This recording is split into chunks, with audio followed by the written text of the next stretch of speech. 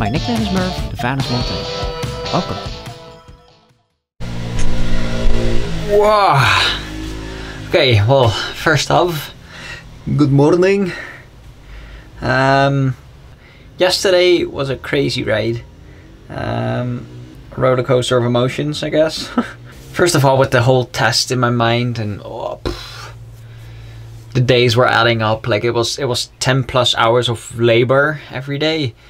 But I think as soon as you're gonna start a van conversion, you sort of know what I mean. Is you don't just work with labor work on your van. Like you also think about what you've done the whole day, and then you're gonna start thinking about what you should do the next day and if you're gonna make it, and basically you're planning and thinking about stuff 8 hours a day, and then you have labor work of 10 hours a day, and then afterwards you sleep.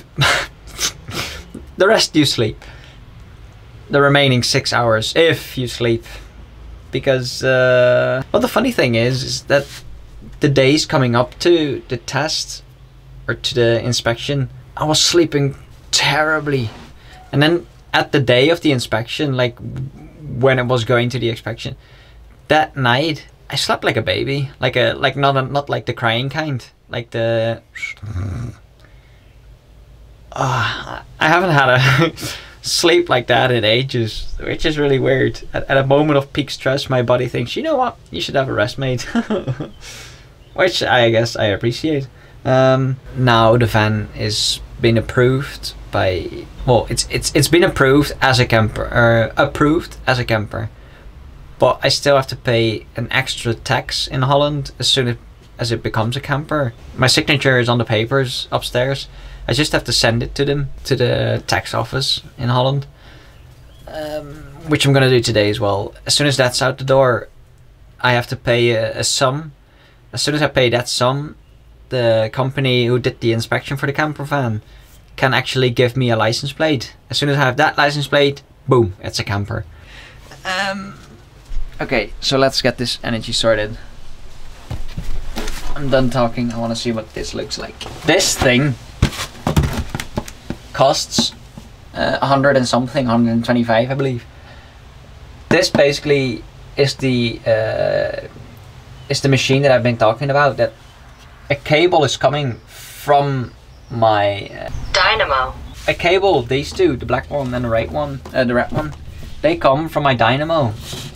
That's in my car, but because I have a smart dynamo, you can't just tap in from it with a cable, have it run through a small machine, which is about 40 quid, and then run it into your battery. That's not how it works. Your dynamo wouldn't know that it needs to charge, or it wouldn't know which battery to charge, because it's a smart one. It sort of figures out what it needs to do and what it needs to give energy. Like when your battery from your car, your start battery, runs low, the dynamo thinks like, oh, now I need to run, now I need to run, now I need to get it up again.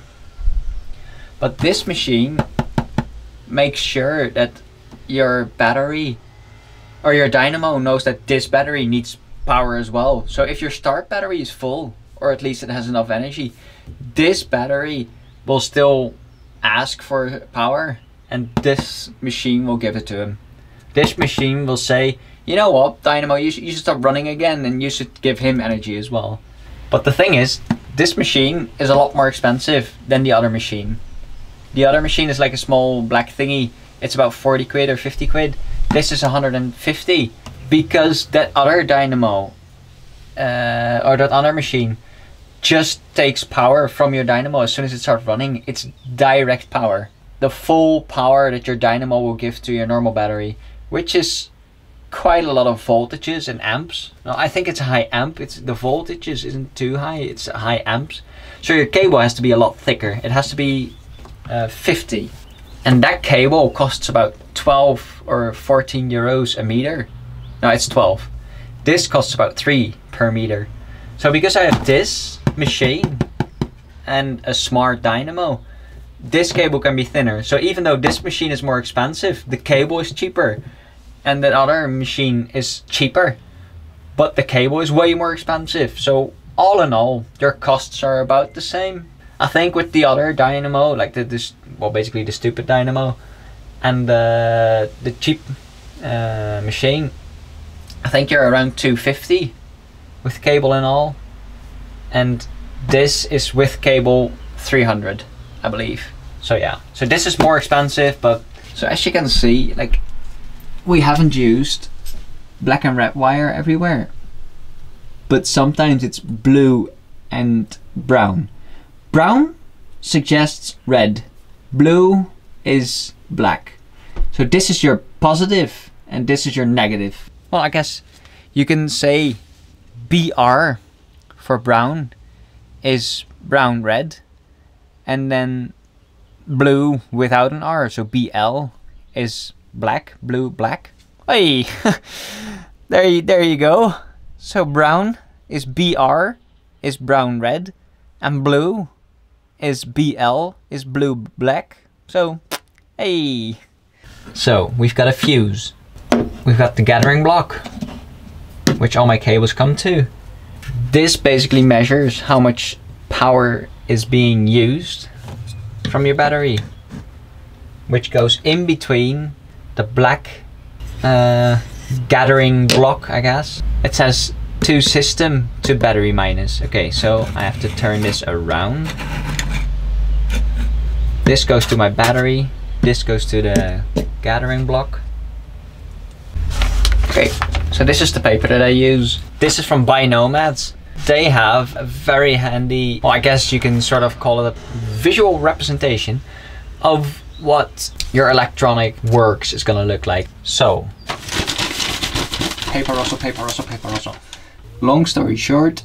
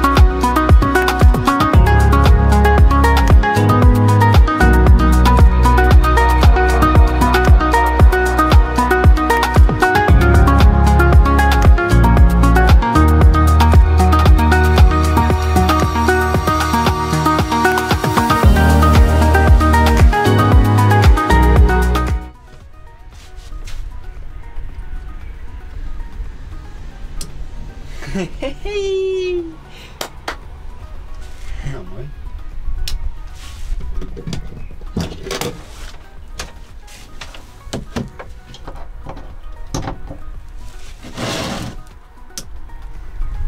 Toppie. Goed gedaan. By now, as I'm filming this, I've gone through France, northern Italy, drove all the way down to southern Italy, stayed in Sicily for about a month, and I have charged everything, my laptops, fridge. I've charged it all with this setup. I've been on the power on a camping once, one day of the trip that it took me about 3 months. So it has withstand the test of travel. So yeah, I could go over it a bit. So right down here you have the charger for your dynamo, or the charger that charges from your dynamo. Then here you have the mppt charger from the solar panels, and everything is fused on the red wires. This fuse, however, blew out once, and you're probably wondering, why did it blow out? That's not good. No, it wasn't. As you can see on here, it says 800, which means that this machine, this inverter, can withstand up to 800 watts, or it can transfer 800 watts basically. This fuse at first was 40 amps. 40 amp fuse means it can take up to like 500 watts, maybe 450, 500, something about that, along those lines. Why did I choose for a lower amp fuse? Was because there's an internal fuse in the box. If that blows, you need to get it to a Victron mechanic, because you're not allowed to open it yourself. As soon as you open it yourself, basically something on the machine is screwed and you won't have any guarantees anymore. Or yeah, basically a mechanic won't do anything about it anymore. So I choose a lower amp fuse to sort of back up, blow out before the actual fuse blows out in the machine itself. Going for a 40 amp fuse is too low if you have an 800 watts machine. The machine doesn't really mean that much, but the equipment that you use. You can go, if you have 800 like me, you can go up to 60 amp, 63 amp I believe. Again, the question, why did it blow out? The machinery, or like the stuff that I used, wasn't really that high of a voltage, wattage. Usually it hangs around 160 watts, maybe 200, maybe. That's a big maybe if I charge everything at once. So you're questioning, how have I ever reached the 500 and blew out the fuse? Quick answer: every machine that you have has a peak wattage and a usage wattage. When you use a machine, it will stay on a relatively good watts, or stable watts, but it has a surge peak in the beginning, and that's where my fridge comes in. The fridge uses about 50 or 65 watts on a stable note, and then it drops off when it doesn't need to cool anymore. But when it needs to cool, it kicks into gear, it shoots up to about 600 watts and then drops off all the way to 65 and then drops off to 0 again, because it doesn't need to cool anymore. Hence why the fuse blew out. Fuse was up to 500, the peak of my fridge was up to 600 something, so the fuse blew. I put in a 60 amp fuse and problem has been gone since. So yeah, that's the whole grid setup. Now over here you can see this machine is a switch which puts on all my electronics that goes on 12 volt. So my water pump, the fridge as well has a 12 volt, and I don't know, something else must have been a 12 volt as well. But yeah, this turns off all my 12 volt equipment. That little thingy over there has fuses, so if your equipment has shortages, this will blow out and yeah, basically save everything.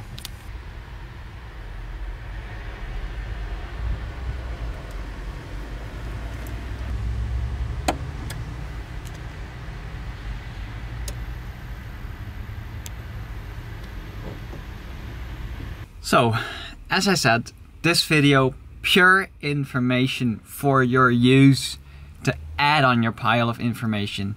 Use the blueprint by Nomads. I will link them in the description. It helped me out so much.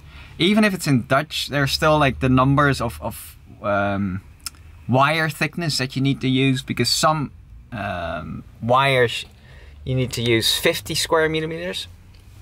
I believe it's called square millimeters. Some wires you need to use 16, some machines use 10. It's all over the place. And yes, I can go in depth and explain it to you all, but the video would be 30 minutes long. So to save you guys some boring, super long video, it is super helpful to print out the blueprint and just scribble on it. Yes, I need this. No, I don't need this. Blah, blah, blah. So yeah, without dragging this on for any longer, I hope this video was informational enough. I hope you got out the information that you need. And if there is any questions, just ask in the comment section. I will see you in the next video.